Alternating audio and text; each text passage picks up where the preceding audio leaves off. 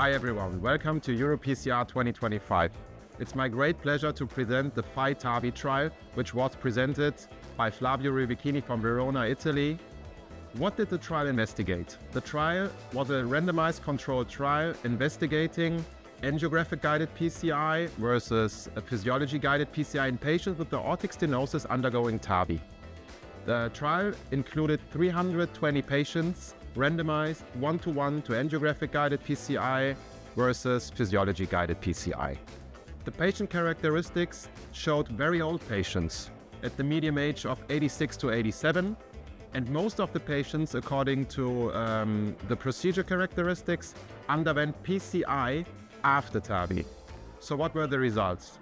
The combined endpoint and MACCE endpoint at 1 year showed that there was a significant reduction at the endpoint for patients undergoing physiology-guided PCI versus angiographic-guided PCI. So seems to be a clear benefit for patients undergoing TAVI if you treat coronary artery disease physiology-guided. Are there some limitations? Yes, there are.